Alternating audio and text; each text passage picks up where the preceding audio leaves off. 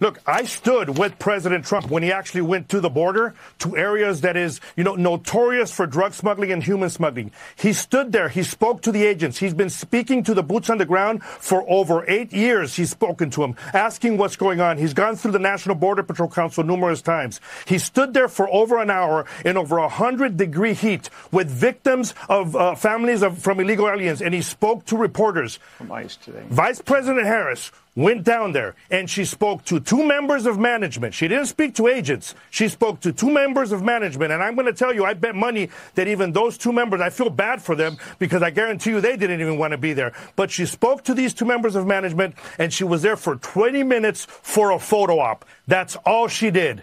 President Trump actually cares, and he's actually gone down there and met with boots on the ground, and he's done it multiple times for long times every single time he's been there. This is just nothing but a complete photo op. That's all it is. It's her Hail Mary before the election.